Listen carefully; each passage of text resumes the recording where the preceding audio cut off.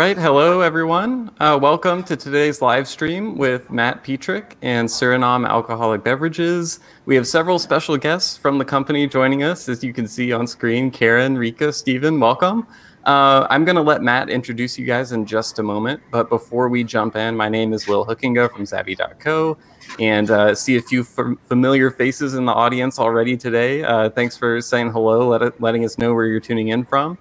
Feel free to do that on the chat box to the right. And if you have any questions at any point for any of our guests, for Matt, you'll see a little button at the bottom of the screen that says Ask a Question. So just click that button. You can enter your question in there. Matt will be monitoring those throughout the presentation, and we'll be able to ask them at the appropriate time. And last but not least, feel free to share the event, invite your friends to join us. There's a button at the top right to do that. But with that said, Matt, I will turn things over to you now. Thank you, Will. Welcome, everybody. These videos we're doing here with Suriname Alcoholic Beverages are a series that we have been doing with WIRSPA, the West Indies Rum and Spirits Producers Association, essentially a Caribbean-wide collection of countries that make rum. And since the pandemic started, we've been trying to take people behind the scenes at the distilleries because we can't travel there ourselves. So we've done a number of distilleries already from Guyana, from Barbados, from St. Lucia. Today, I'm very excited that we're going to Suriname, which is a country I admit I did not know as much about until a few days ago. But I was very surprised to see some of the great rums in their amazing looking distillery. So I'm excited that we're doing this. Let's first just sort of go through and have everybody from SAB introduce themselves. Let's start with Rieke. Hi everyone. My name is Rieke Wirjabesari. I work for Suriname Alcoholic Beverages, and I've been working here about 28 years. I'm responsible for the mixing and blending department, and I'm also the master blender of this company. Excellent. And Karen, tell us about yourself. Good afternoon, everybody. My name is Karen Wong Fong. I'm the acting supply chain manager and production manager. I've been working with SAB for 2 years now, going on my 3rd year. And like I said, I'm responsible for production and supply chain. Okay. And Steven. Hi, I'm Steven Ma Ajong. I am the current CEO of the company. I am the 2nd generation of this company, and I have been in this job since 2000. It's quite wow, some time. 20 years. Okay, so thank you all. We've prepared quite a presentation. I know Karen and I have gone back and forth, and I know Steven added some content in there. So let's jump right in.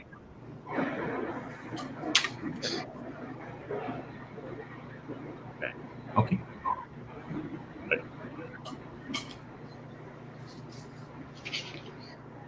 Steven, Can I go? Yeah, can I go? Okay. Well, first of all, thank you for the opportunity to present ourselves to the world, to the rum world. I think it is very useful because Suriname is, for a lot of the audience, I think, a very, very much unknown story. Let alone talk about Suriname. They don't know what Suriname is, where it is, and even in South America, when you travel, you can come around people who say, well, Suriname is in Africa somewhere. So, but Suriname has a very interesting story, and that I will try to explain in the presentation that we have, is that we have been doing rum, and people ask, are you doing rum in Suriname? So basically, we are a country on the northeast shoulder of South America, bordering with Guyana, France, Guyana, Brazil, and the Atlantic Ocean in the north. Very multicultural country. We have one of the highest ethnical diversity in the region. We have a very harmonious community also. Only 500,000 people live here. But Suriname has an interesting thing also about it, is that it was traded many, many decades ago by between the United Kingdom and the Netherlands with New York. So that the Netherlands had owned Suriname. Oh no, the Netherlands owned New York, and the United Kingdom owned Suriname. And then they traded it, and we became part of the Dutch. That was in the colonial times. So if that didn't happen, then we would also be speaking English like the rest of the Caribbean. So in many respects, we are a little, how you say, we are a little different because we are in South America. We are not an island, but we still have a blend from both sides that makes us, I think, in our opinion, quite unique. But we speak Dutch also, and the rest of the Caribbean, of the English-speaking Caribbean, they speak English, and then the rest of South America is either Spanish or Portuguese. But going back to Suriname, I think a lot of people, we had people here over the years, people coming on from Canada, etc., not knowing where they were coming from, where they were going to, and they were asking, what are we going to Suriname? We had some master blenders here, some excellent people coming in, and they were very reluctant to come here. So we had to convince them, come to Suriname, and at the end of the day, when they had to leave, they were like, I want to come back, and I want to stay here for longer to work with you guys. So that was something that was for us a very nice experience. We have in Suriname, we have been doing sugar. We had over, in the 16th, 17th century, we had over 200 sugar estates. And the last remaining sugar estate is an interesting story also, was the sugar estate Marienburg, you can see. And that was a sugar estate founded by German settlers. So we had a lot of German settlers here also. That's why the name Marienburg is also the name of one of our best brands. Overproof rum is still existing now after so many decades. So the history of Suriname goes back from the 16th century with the rum, etc. But this company, like you say, Suriname Alcoholic Beverages, was founded in 1966. But one of the founding companies of this company, of Suriname, of SAB, was the sugar estate Marienburg. And that was one of the shareholders, and that company was also owned by the Rubber Maatschappij Amsterdam. So there's a very strong link from the past with Holland, with the Dutch. So this company was set up on the Suriname River. You will see later in the presentation where it is located and where the sugar estate Marienburg was. Marienburg sugar estate was the last remaining of more than 200 sugar plantations that all disappeared throughout the years, the decades rather. So that's unfortunately, and we are now looking towards a more brighter future, because I think that we have been doing rum molasses in the past, and then we had a period that we weren't able to source our molasses. That is something that will also come in the presentation. But I think when I tell this story to people, they were looking at Suriname and New York. It's not a comparison. That is true in part, but after we hit some big oil and gas, I think that maybe the UK will say, hey, wait, we didn't make such a good deal after all. But that is something that will come up in maybe 5 to 7 years, when we will, all these oil wells that we found offshore will go into production. So that is something. That's happening in Guyana as well, that they also have sort of offshore oil and gas, which is going to change their economy. True. They find well after a well, and it is like they have, I think, 18 now, and we have, I think, 3 now. But their expectation is that we will find much more than we can even handle, actually. Wow. So that's interesting, and I think that that is going back to the old, that we are able to again start this industry in Suriname, going hand in hand with the development in the oil industry. We have a lot of gold also. So Suriname is quite diverse, very diverse. And on the other hand, also what I mentioned, very harmonious. So we have a lot of people living here. We never had any tension between the different ethnical groups here. So people living quite peaceful here. As a matter of fact, this is the first time we have this live thing now, but the Secretary of Foreign Affairs of the United States, the first time in the history of Suriname, just landed, I think, an hour ago, to make a visit to Suriname on his way to Guyana and on his way to Brazil and I think Colombia. So never ever in the history of Suriname did the Ministry of Foreign Affairs of the United States visit Suriname. So that means I think we might enjoy some good rum here also, and he see the developments that's going on in the oil and gas industry offshore. Okay. Can I continue, or you want to put some questions? Yeah. Okay.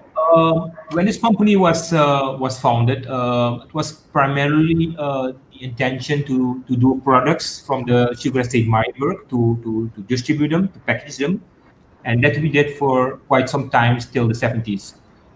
We had also a situation whereby there was a military coup in the 1980, and that was for the economy not a good period, because a lot of industries went down, and this company managed to survive because we did also did some other and other stuff like distributor for other companies, etc., just to keep alive and to keep continuing. By the company, 1982 was in the middle of the turmoil.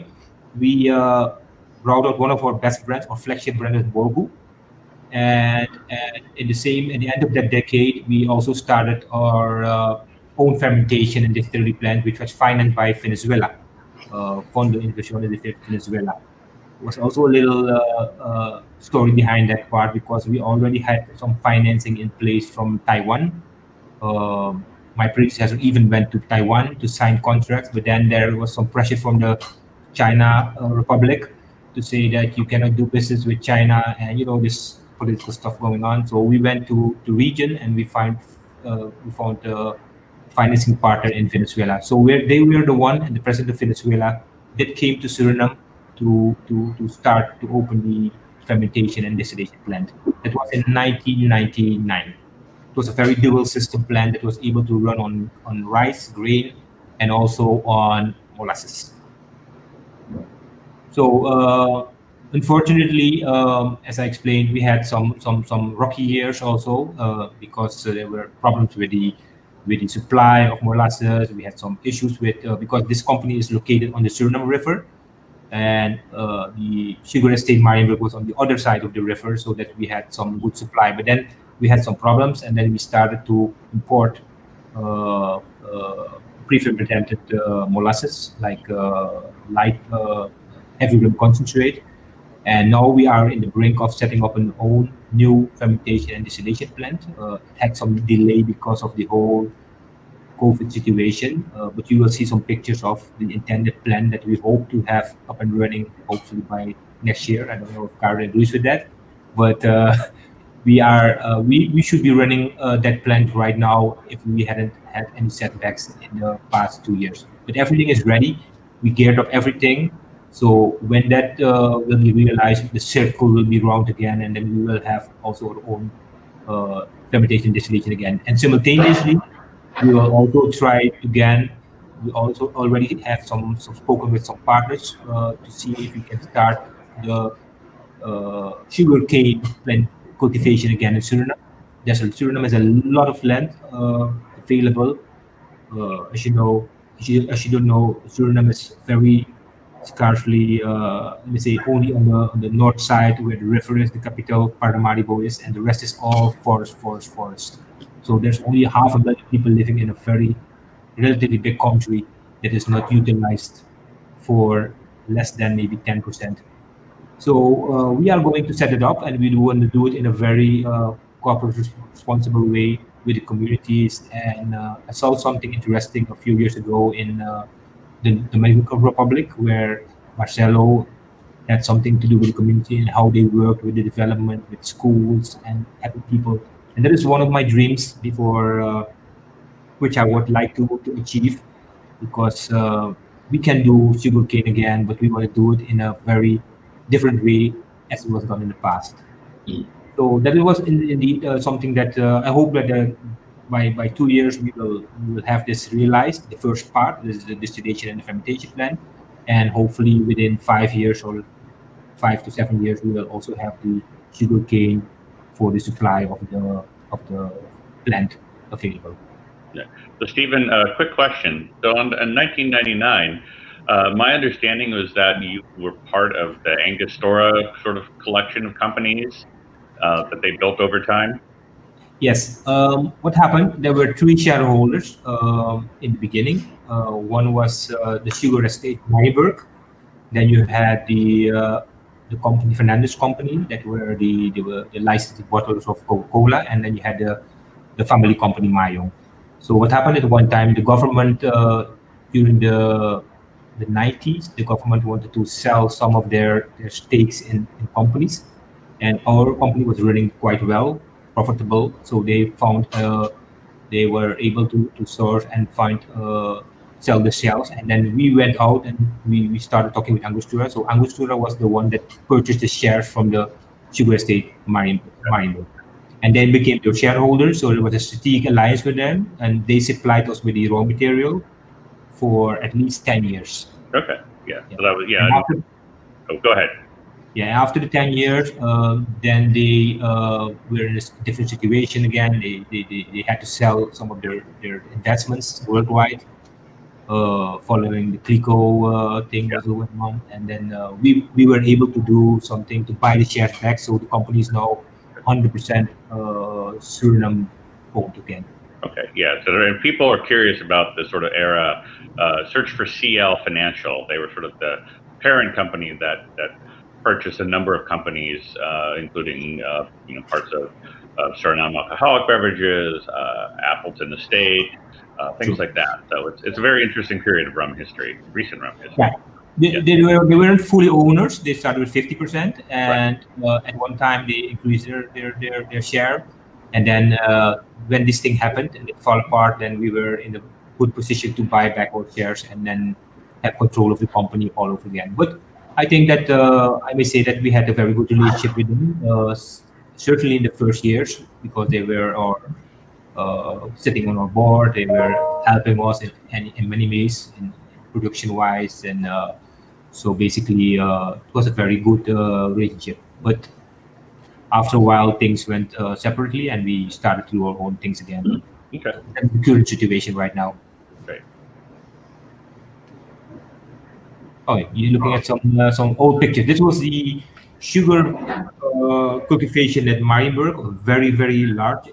You can compare this by the 60s, 50s and 60s with it was not as large, as big as Guyana, but it was quite considerable because we had a lot of estates that were producing sugarcane. The rich history of sugarcane and cotton, but mainly sugarcane.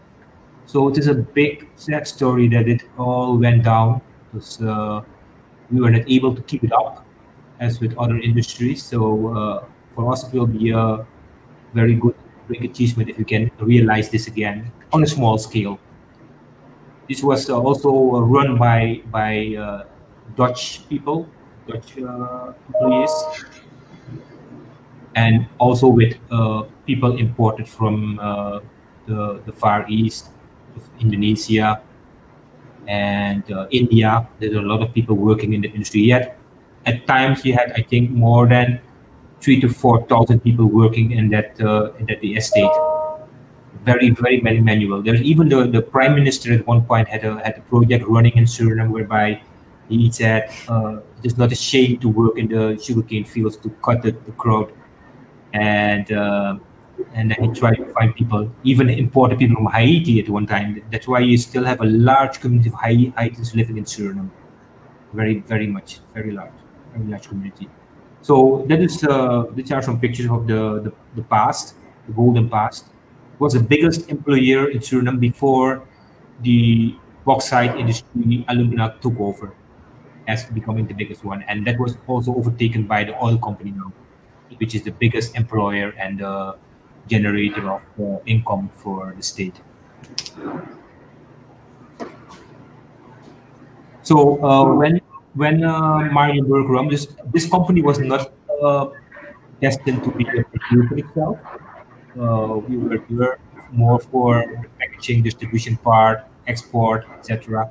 And when Marienburg decided to cut back their production with half, and at the end all completely, we had no other choice, and with the help of the government to facilitate us, not financially, but in terms of facilities to do the investments, we were able to set up this company and became our own producer.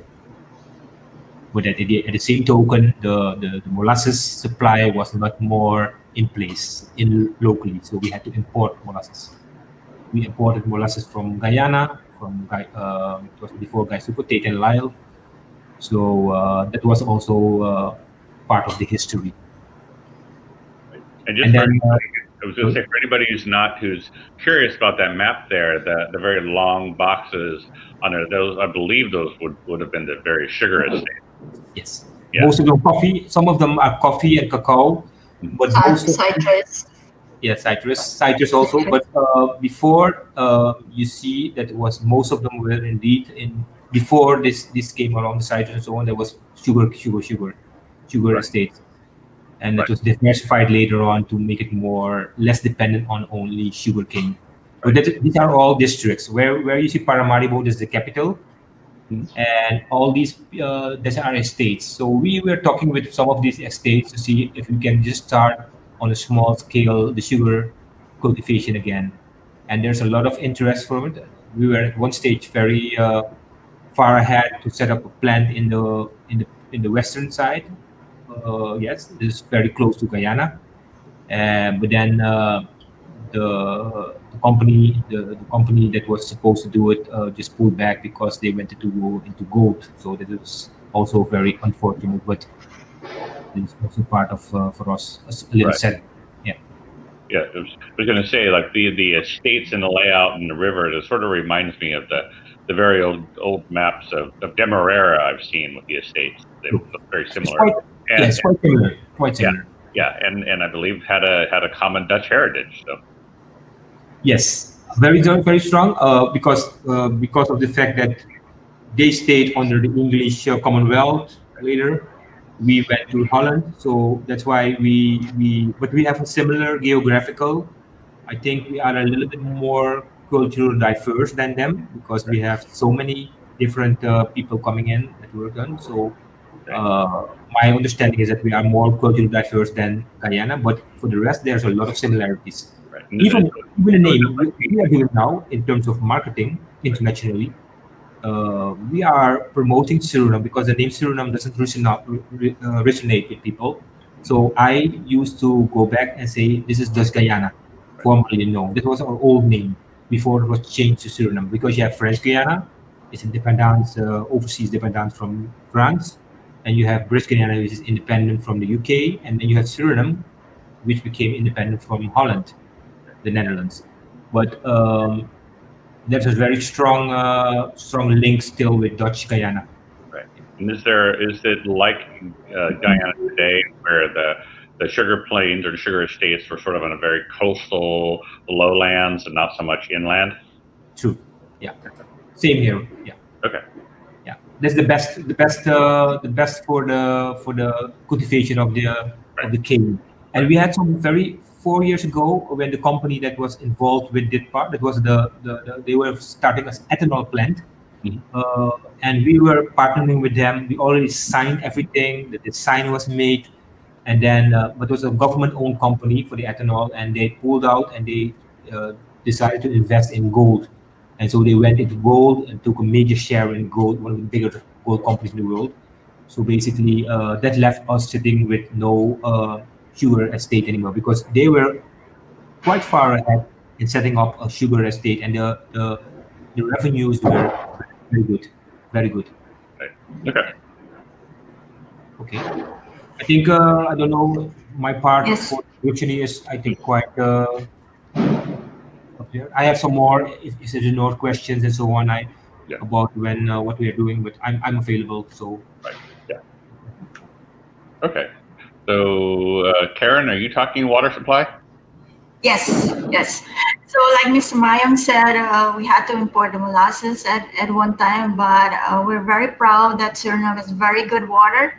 All of the water that we use here is supplied by the local water company. And what we do here is we collect the water, we filtrate it, we chlorinate it, and we also do monthly microbiological analysis to make sure the quality of the water is good. What we also do, the water that we use in our product is goes to goes through a reverse osmosis filter. So that is how we treat our water and for usage. Like Mr. Ma Ajong also said, we do not ferment and distill at the moment. This is temporarily. We had fermented rice and grains, but also molasses. And right now, that part of the plant is down completely, and our distillery shut down in 2017. The fermentation process was a batch fermentation process, and forgot to say that the rice that we used was supplied by local farmers. Okay. Yeah, and I was just going to say that these are all separate. They're not doing rice and molasses together. No, not no, Yeah. not at the same time. Because when we were doing the slide deck, it made me think of Indonesia and Batavia, Iraq, but it's not what you're doing here. So. No. Yeah. Okay, and we're working on a project to start a new fermentation and upgrade our distillation plant, like Mr. Ma Ajong said. The plan is to start it within 2 years, and it will be 6,500 liters a day alcohol per day production facility. Okay. Karen, are those tanks on the left? Are those molasses storage tanks or alcohol? The fermentation. The fermentation. Okay, those are the fermentation tanks. Okay, excellent. So it's going to be all stainless steel. Okay. Fermentation plant, and in the distillation plant, we will use some of the columns that we have, which are still in good shape. Right. But they are going to be kind of upgraded. Okay. So are the fermentation tanks, are they piped so that you can pull off the CO2? For this moment, not, but in the future, we will collect the CO2 and probably we can probably sell it to the local CO2, the companies that bottle like beer or soft drinks. Right. Okay. Yes. But that's optional. Okay. Yes. So we still have a 3-column column still, consisting of a bare column, a purifier column, and a rectifier column. We mainly produce light drums. We used to produce light drums, and we still use light drums now. And we also have a pot still. Back a second. I have a question on the column still. So, yes. As I understand it, you use the beer column and the rectifier column. So when making rum, you don't always use the purifier column. Yes, but at the end, we did use all the columns because we did need them to. We did have some slight problems with the second column, I think, okay. But at the end, we did use all the 3 columns to make sure that we got a good product in the end. Okay, so that's when your rum actually goes through all 3 columns. Yes. Okay. Yes. Okay. And yes, so we also have a pot still, a small pot still. It's a John Doerr pot still. It's made of copper. It's a 500 liter pot still. It's double retort, and we use the pot still rums. We age them. Rieke will tell us maybe something about it some more. But when we pot still the alcohol, we used it to age it. Okay. Yeah, it kind of reminds me, looking at the picture, it sort of reminds me of the double retort at the St. Lucia distillers. Very similar looking. Okay, but I bet they have a larger one. This is a small one. It's not terribly much larger, if I remember correctly. I don't know if Ian is in this meeting, but maybe Ian can confirm. Yeah, no, yeah, they have 2 double retorts, but the small one looks kind of like that one. So. Okay. Later on in this presentation, I will tell something about what we did with it this year. Okay, so Rieke, you're on. Yes. This part is about the aging. Okay, we use for aging one select white oak barrels. The barrels are also charred barrels, and we have also 3,000 barrels, and they're stored in 3 locations. They stored on pallets and racks, and the filling strength is about 85%, and the age is 36% per year, and we also have a barrel monitoring system in place. And do you have some like an on-site cooperage or do barrel repair? Yes, we do barrel repair. That's when there are leakage. We do some assembling the barrel. Okay. And so yeah, I was noticing the 85% alcohol where you go into the cask. That's relatively high compared to some of the other Caribbean stores I've seen. I know, but for us, it's the best way to strength edit way, and we get our smooth rum. Okay. Are you moving away towards racks going forward, or do you have a particular reason for using both of them? Both of them. They also we also use racks or pelletized. Right. Yeah. So I was saying a lot of distilleries that I've seen are sort of like they have racks, but they're sort of have moved as they expand or add more barrels. They go towards pallets rather than building more racks. Oh, okay. But we use both of them. Okay. Yes, and we'll be using both because it is what is convenient to us right now. So we'll continue to use both at this time. Okay. Okay. Next line. Okay, so we also have a lab, of course, like all the distilleries. We do some quality control tests like incoming raw material. We do our water and rinse checks, product checks from all the products that we mix and blend, and also the finished products. We do sensory analysis. We have a tasting panel that tests all our batches every day. And is that the tasting panel where you draw from your various employees?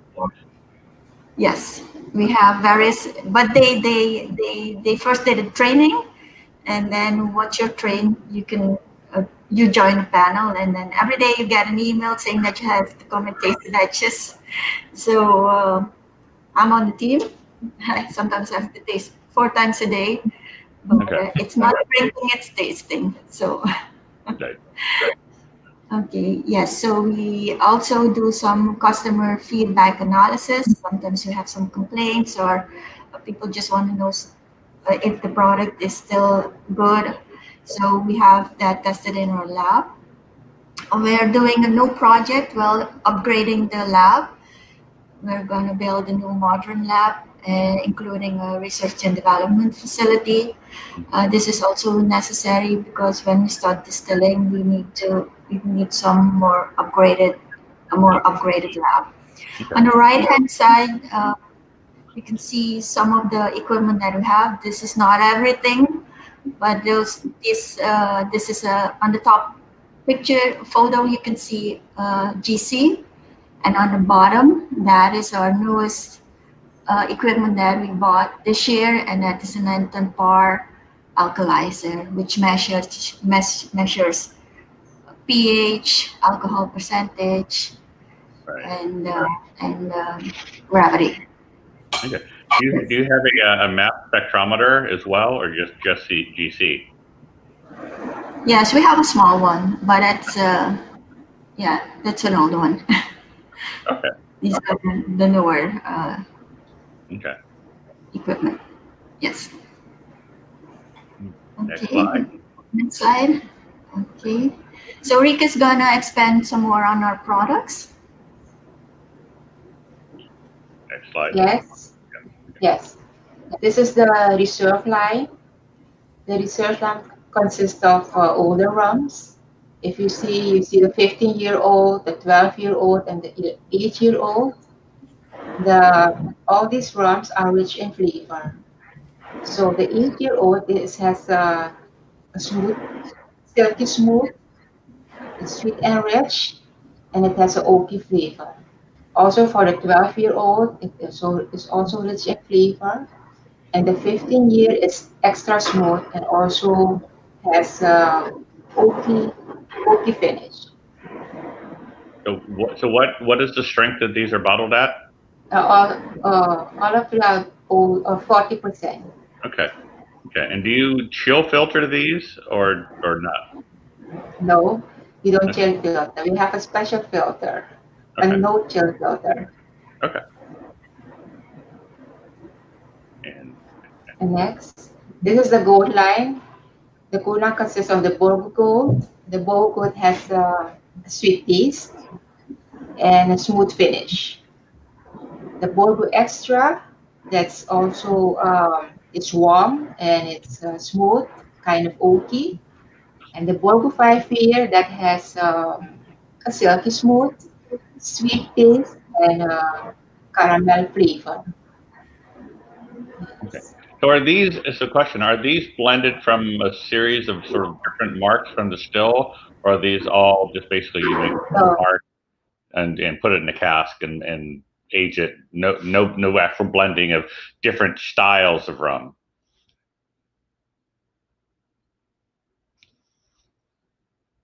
Hello? These are all columns there and has its minimum is. Okay. Yeah, you cut out for a second, so I didn't quite hear that. So yes, they are a blend or are of different marks, or no, they're not. They're all a single mark. They're blended 2 years. Okay. 2 years old. Okay. Yes.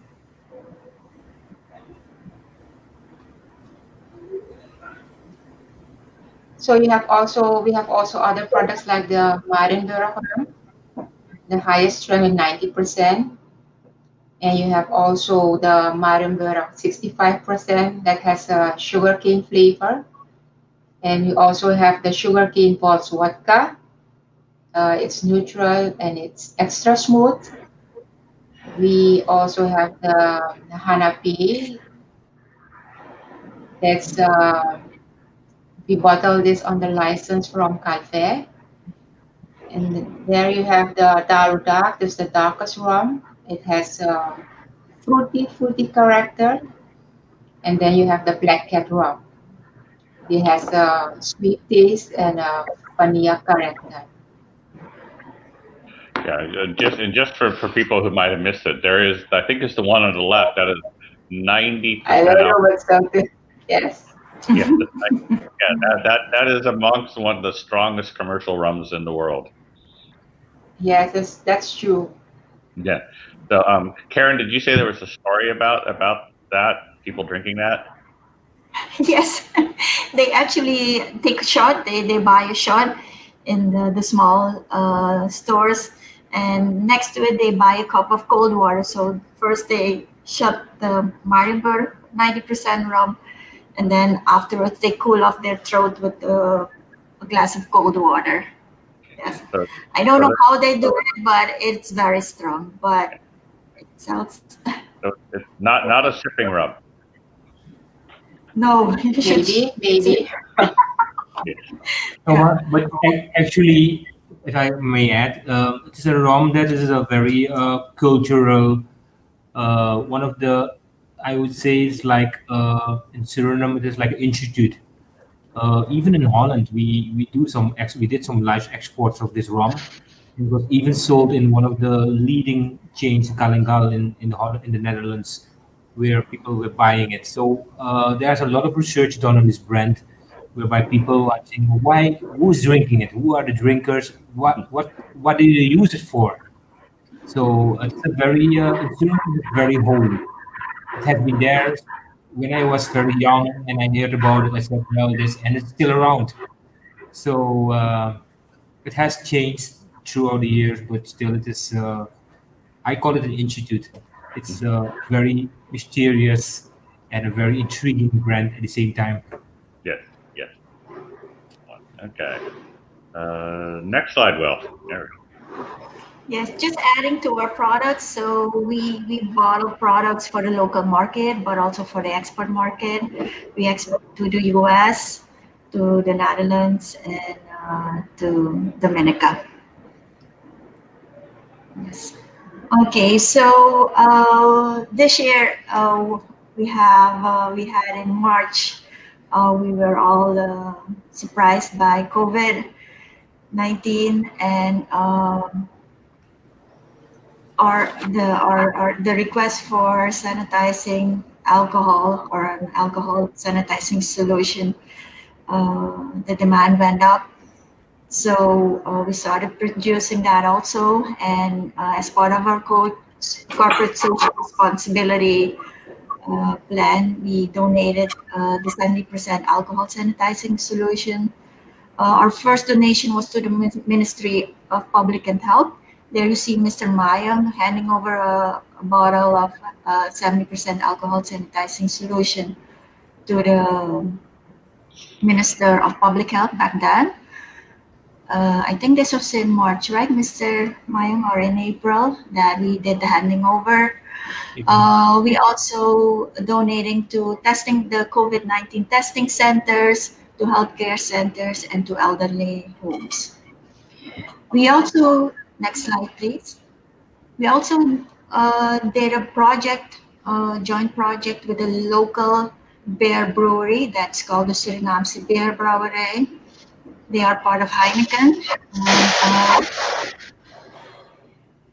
we produced together and we developed a 70% alcohol sanitizer. And what we did is the brewery donated their beer. They had some extra or rejected beer, which had an alcohol percentage of 5%. And we pot stilled it.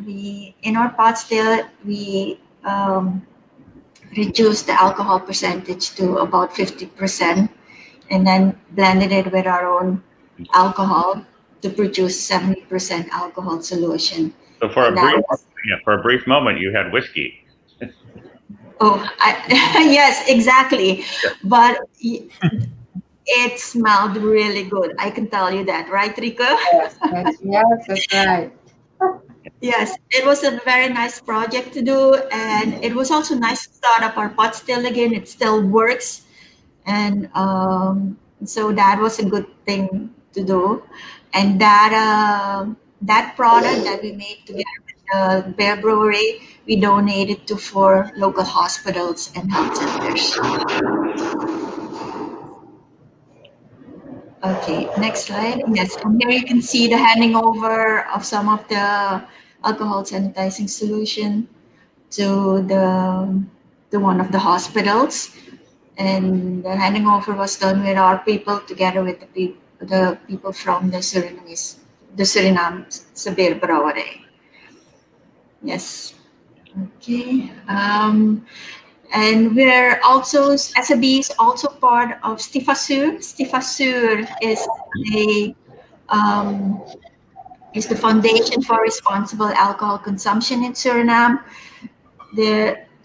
Together with 2 other companies, the Suriname Beer Brouwerij, that's a Surinamese beer company, and King's. King's is an alcohol distributor. Together we have 80% of the market share, and we are joined together in Stifasur to make sure the responsible alcohol consumption in Suriname is being promoted. Yes. Okay, and this is their logo, and we're proud to be part of the team of the foundation because we do think we do have a responsibility because we are an alcohol producing company. So it is our responsibility to create awareness in the Surinamese among the Surinamese people. Yes. I don't know if Mr. Ma Ajong wants to add something to this part. About the corporate social responsibility? No, I think everything has been said. I think that during the COVID-19 pandemic, we took our part of what we had to do as an alcohol company. So the demand was huge. We run on our low stocks because there was so much demand for the Marienburg brand that we just spoke about, and also on the alcohol for sanitizers. We just mentioned briefly the whiskey part, and the guys from Heineken were like, "Hey, we can do a nice whiskey in the future, maybe so together," because it was a project that was for both companies, two leading companies in the local business. It was a very good project, and it was very fun to work together, and all people were proud to be part of that part team, and so it had a lot of good exposure from the community, so that beer and rum coming together and do something for fighting against COVID. So, yeah. Okay. Is that the last slide? Great. Yeah. Excellent. Thank you. Okay. So yeah, so we have some good questions here before we jump into them. Really quick, I think Steven, do you want to tell us more about where we can get Borgoe rums, like in the United States and in Europe? Okay. Let me start with Europe. It's easy because we have been doing export to Holland. We have also done some small export to Germany. Basically, there is a lot of inquiries coming from these countries, even Scandinavian countries, UK, etc. Germany. I was in Germany 2 weeks ago and spoke to some interested people who want to buy. But mainly now is it in the Netherlands. Then we talk about the US. We started with one of our brands, as a Black Cat rum, the white rum. So we did a quite considerable amount of containers last year. Basically, we started in New Jersey, New York, and there were some other states opening also, Florida. As I mentioned before, the demand was huge because of the different sizes, bottle sizes that we couldn't adequately handle at the time. Right. So basically, they were pushing behind us and say, "Hey, you have to deliver," and we did everything to supply the market. It's a huge market, but there's a lot of interest coming in from several states in the US, Canada as well. But we have not been able to, as yet, because our focus has been to focus on a few markets, which we have done, and then instead of going to 10, 15, 20 markets, which eventually hope that we will be able to do that well, because that is the purpose of everything that we do. But for now, we have an importer and distributor in West Palm Beach, Florida, who is doing everything for us in all the states. At the same time, I'm speaking now with importer who does also a nice job with some rums from the Caribbean. He's in New York based, and we sent him some samples. So he's interested in bringing the Borgoe, because we get people coming in. Not so long ago, I got a mail from people who were sitting in the Golden Gate Bridge in San Francisco and saying, "I'm drinking from your rum. I know why it's called the Golden Rum now, and it is a very nice letter that you got from people that you never seen before, you don't know them. But it gives you a lot of courage to say you are on a good track and you have to continue to do what you're doing." But as a small company, I think Suriname as a country was focused very much internally to solve the problem that we had economically and also politically. So we are getting out of this now. We had elections in May. We're getting out now and opening up to the world again to see that we can expand our business beyond our borders. But I would say that in the 80s, everything was more geared towards surviving, staying alive as a company, and trying to get our inputs coming in, which was a very big challenge. But at the same time, we also we are now ready because we didn't compete in a lot of international spirit competitions. We did compete in the 70 years, and then we started again, and we won some nice prizes also, which gives you also a lot of leverage. So I think we are now ready with all these developments going on, these exciting developments going on, that we are also able to add with our rum to the world. So, but we have some ground to catch up with the other producers, but we will get there. Yeah, no, I look forward to the day where we can buy the reserve line here in the United States. Yeah, you reserve not yet. They were planned to start in this year, mid of this year, but then all the exports came to a standstill because of all these COVID. Yeah. But we are now rescheduling and seeing that we want to add also the Borgoe to that, and we will let you know exactly when you can find it and right. Thank you, Bado. No, I know there's a lot of American rum enthusiasts who would jump on it if they could get it. So yeah. Okay, so some questions here. First one is from Dave Russell. It says, about a decade ago, there were reports that Suriname alcoholic beverages occasionally sourced some rums from Caroni. Can you comment on that? Yeah, I got this question from a friend of me who's in rum. No, we never did that because we know that Caroni was a state-owned company in Trinidad. I know that when we were part of the Angostura group, working with them together, that they were also doing, but we had never any contact and we never bought any rum from them. I would like to buy rum from them because I hear the rum was excellent, but we were never in a position. There was an auction, I think, because one of my board members from Angostura went to the auction, but we were never in a position ever to be able to buy the stock from Caroni. But if I had the chance, I would buy it. Oh yeah, no, for sure. The answer is no. Never. Right. And I think there's a lot of confusion around that because some people think Angostura actually bought Caroni, and there's debate whether they did or not. But industry people have told me who are there have told me like Angostura did not actually buy Caroni, but they did buy some of the stock. So it's sort of a natural point of confusion to sort of put Angostura and Caroni in that same sort of bucket, if you will. So. Next question, also from Dave. It says that your second slide mentions importing rum concentrate. Can you tell us about this? Yes, because we had some problems with the molasses. We were importing molasses from Tate & Lyle through Gaisuko, but then we had problems to bring the molasses into the company. Then people advised us, hey, have a look at Grenada. They have some system in place whereby they go with trucks. Small trucks, they drive around the clock and to unload. We had a vessel here with a barge with 900 tons of molasses. We couldn't offload it. It was a big disaster. We didn't get a license to have the ship there in the river going with flexible hose. So then when we started with Angostura, they offered us to say, okay, we can give you a product that is already distilled for one column. So what we did, we imported that spirit because of the viscosity, and then we run it through our own distillation here. That is what we did for at least 10 years to do that process. But we had there was not a possibility to bring the molasses anywhere. We had to look for alternatives to bring the molasses in our production process.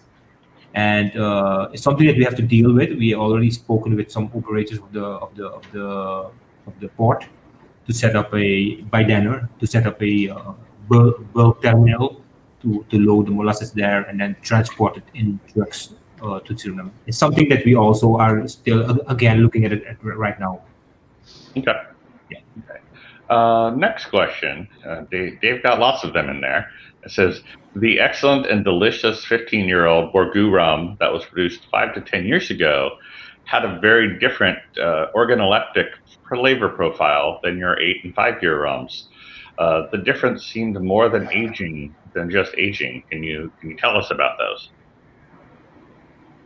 No, what we did, we hired people together with our team to come and work together, master blenders. As I mentioned, there was a master blender from Canada. We had some people, retired people from the Caribbean, coming on to help us. So we had some old aged rum in the barrels. Rieke mentioned something about, you asked a question about the chill filtering. And this one project we did in the beginning, because when we developed this brand, it was used to go to chill filter. We did it at another company. We did it a few times, but then we stopped that. And but the 15-year-old rum is made from the same rum from the barrels that we have available in our barrel warehousing. So basically, it is not something. It's a different procedure, etc., to go through it. It is like the 12-year-old rum. But I heard this before. They say it has a different texture, etc. But it's the same rum that we get from there. It was I think Rieke, correct me if I'm wrong, that it was more also a blend with a little pot still. Yes, yes, that's true. Blended pot still, yes. Okay, so there was some of your pot rum was still around, aging in cask, and so that would have been two different marks. Like some of your column still rum, and some of the pot still rum. Yeah. Okay. Vaughn asked, is the water supply in Suriname originally from wells or from the rivers? From wells. We have actually, I don't know if Karen mentioned it, because the water is one of the things that we also promote.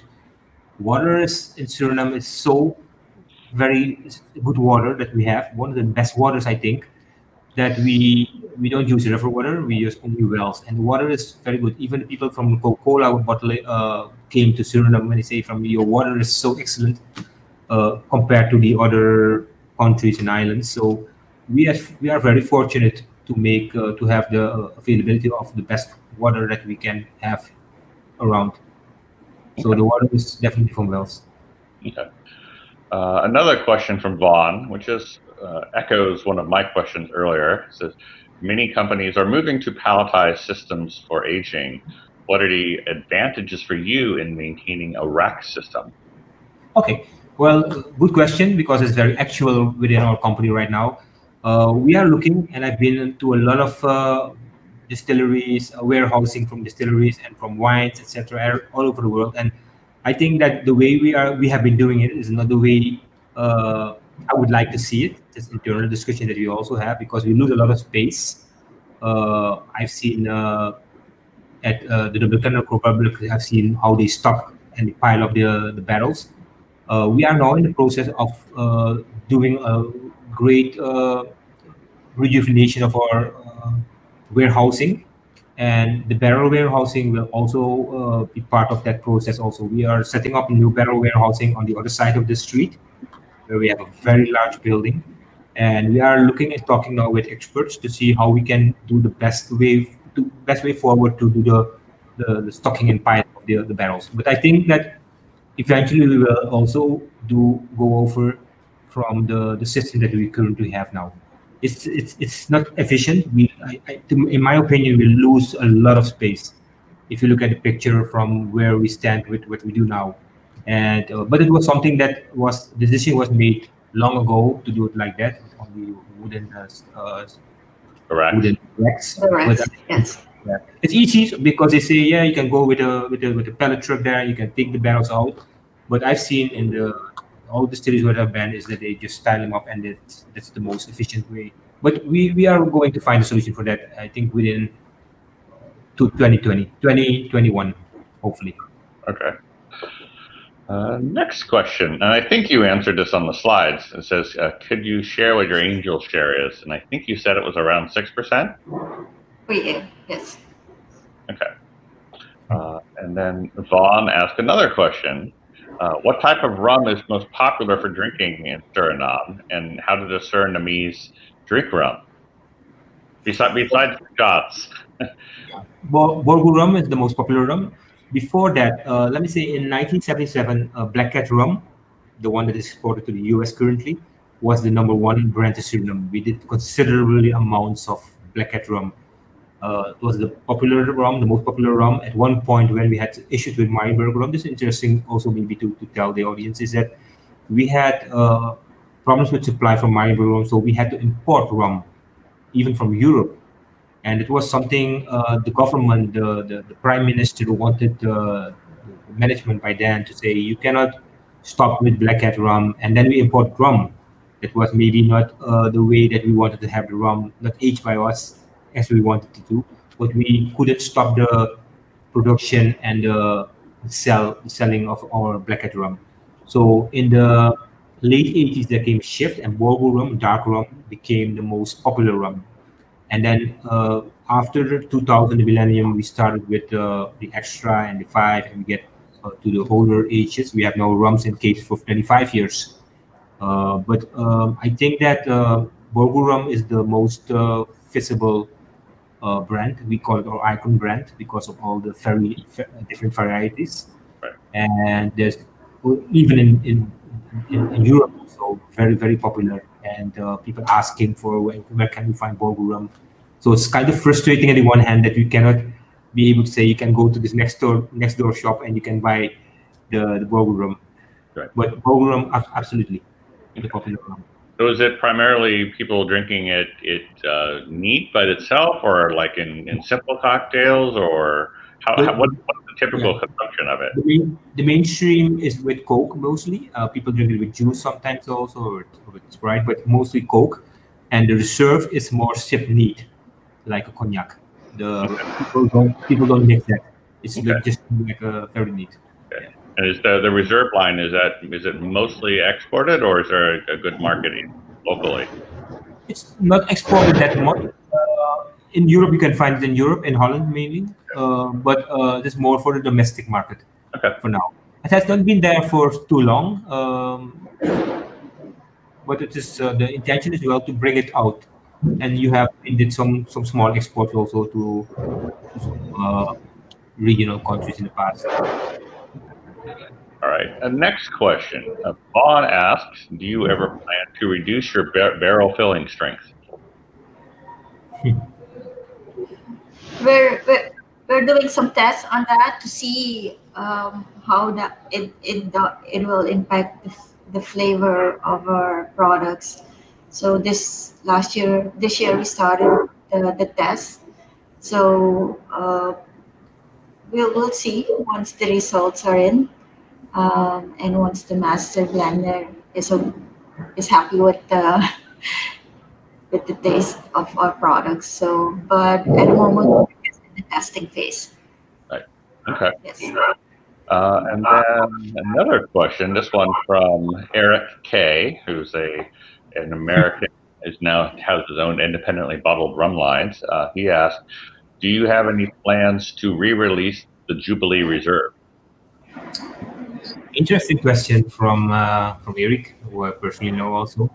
I think that we are going to bring the Jubilee rum because it is a standalone rum right now in a wooden casket, wooden canister.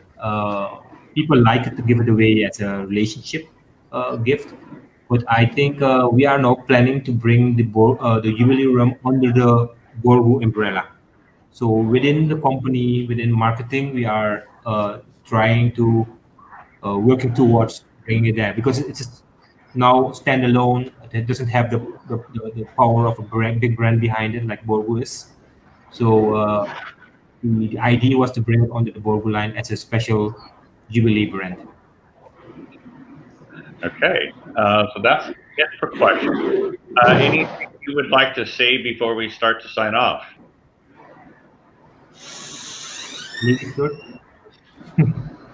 Yes, I want to thank for this moment that I can share this to the world. And I'm very thankful. All right. Well, thank you, all of you, for this. This has been amazing, and we got some great information here. So you can watch. So we've had people watching it live, but we'll also be able to see it live or recorded as well on the Zappy website. It will be up there for forever, hopefully. But also for some people, we're also we are reposting them on the Authentic Caribbean Rum YouTube channel as well. So you can either catch it on Zappy or on the Authentic Caribbean Rum channel. We have a dedicated sub-channel just to watch these series of videos. So you'll be able to catch this, Demerara Distillers and Mount Gay and Appleton and all those rums. Where as we do these, we're putting them up on our YouTube channel. So you can always watch them at some point. So thank you again very much. Will, do you want to take us out? Yes, sure. Thank you. Just to echo what Matt said, thanks to all three of you for taking the time to join us today. It's so great. I think, many of our listeners, audience in the States, I think is less familiar with rums from Suriname. So getting the opportunity to learn about it, especially all the history you went through, Steven, was really fascinating. And by the way, Dave Russell chimed in with one more comment saying, please bring the reserve rums to the USA. So already have some people eagerly awaiting the arrival of those. Yeah. Matt will second it, and I will third it. But yeah, thank you so much to all three of you. And Matt, I believe we'll be back in 2 weeks with another Yeah, we have guest. not ready to reveal just yet, but it's going to be another country where most people don't know a whole lot about it, but definitely worth remembering. So. Excellent. Can't wait to find out what that is and be back to learn even more. So thanks everyone for coming, and we'll see you in another 2 weeks. All right. Take care. Okay. It was a real pleasure, and thank you again for the opportunity, and also to Fong and his team, Wirspa, for giving us this forum to expose ourselves to the bigger world. Thank you again. Thank you. Thanks everyone. Yes. Yeah. Okay, bye-bye. Thanks. Bye-bye.